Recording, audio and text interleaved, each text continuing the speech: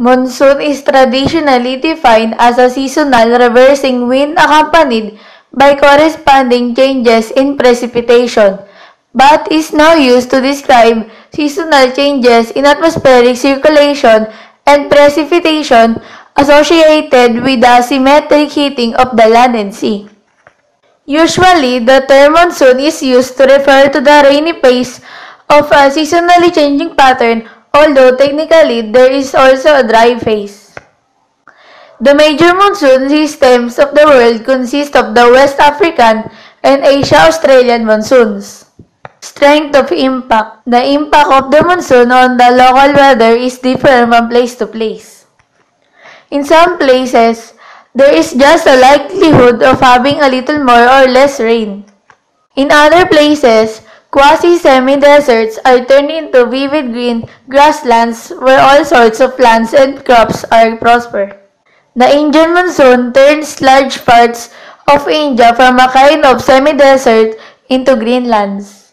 See photos only taken 3 months apart in the Western Ghats. In places like this, it is crucial for farmers to have the right timing for putting the seeds on the fields, as it is essential to use all the rain that is available for growing crops.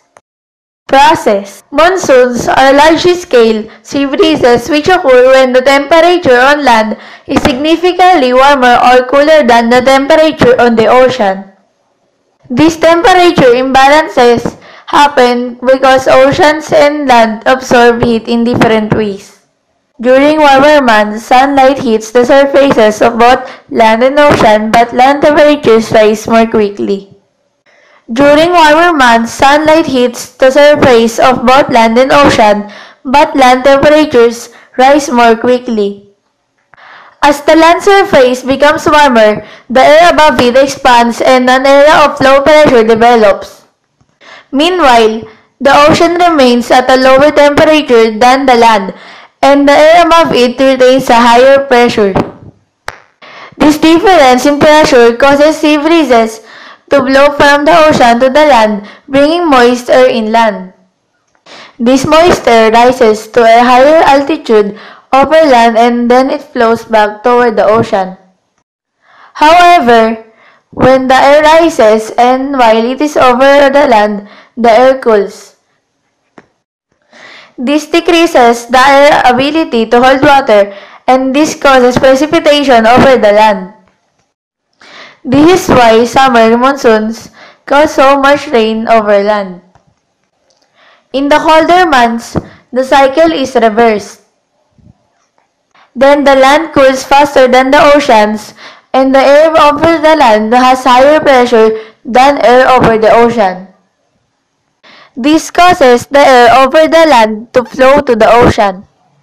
When humid air rises over the ocean, it cools, and this causes precipitation over the oceans. The cool air then flows towards the land to complete the cycle. Most summer monsoons have a dominant westerly component and a strong tendency to ascend and produce copious amounts of rain because of the condensation of water vapor in the rising air. The intensity and duration, however, are not uniform from year to year. Winter monsoons, by contrast, have a dominant easterly component and a strong tendency to diverge, subside, and cause drought.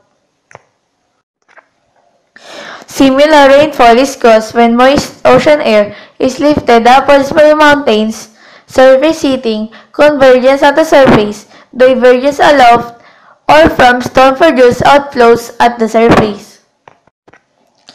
However, the lifting occurs, the air cools due to expansion in lower pressure, and this produces condensation.